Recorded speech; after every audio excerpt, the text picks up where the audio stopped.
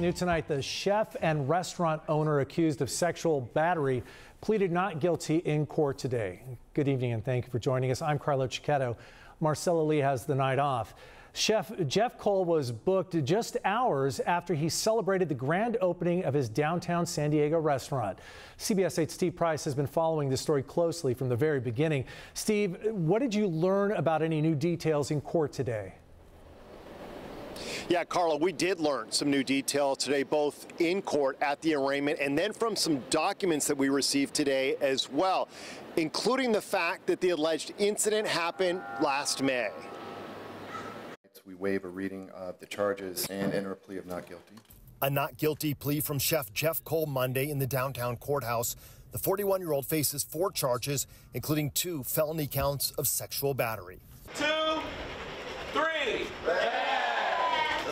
Cole was arrested April 1st, just hours after a grand opening ceremony for his new restaurant, Brunch After Dark, in downtown. CBS 8 interviewed him shortly after he was released on bail. He said he had no idea why he was arrested. They told me something from my last restaurant. They said, it's a case from my last restaurant.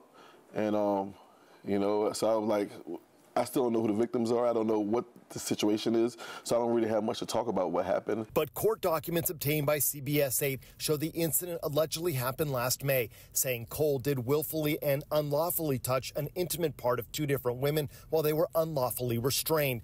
Cole is free on $70,000 bail, and the judge allowed him to remain out of custody as long as he agrees to keep his distance from the alleged victims. In addition to that, you must stay 100 yards away from their home, jobs, workplace, vehicle, schools, any location where either one of these 2 people are located. Do you understand these conditions of this court allowing you to remain out on your previously posted bond? Yes.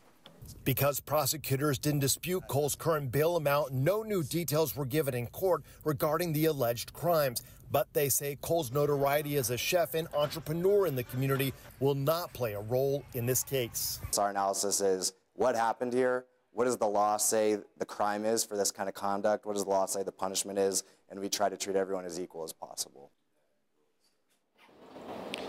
And we should learn a lot more at Cole's preliminary hearing, which was scheduled today for June 18th.